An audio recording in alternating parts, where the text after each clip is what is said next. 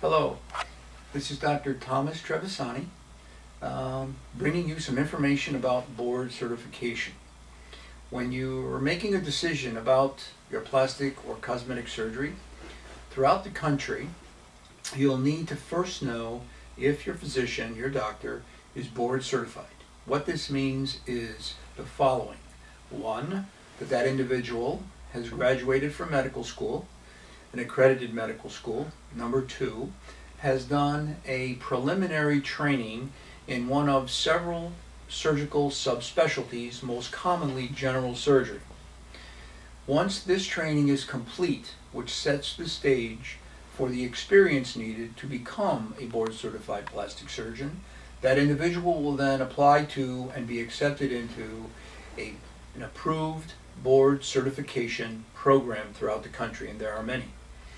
Every May or June of every calendar year, the country has several additional board eligible plastic surgeons.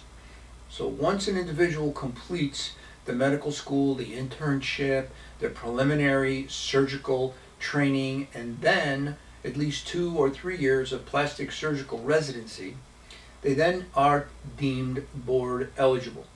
They then need to practice for at least 2 years and gather additional cases to present to the professors who will bestow upon them, should they earn it, the board certification designation, period.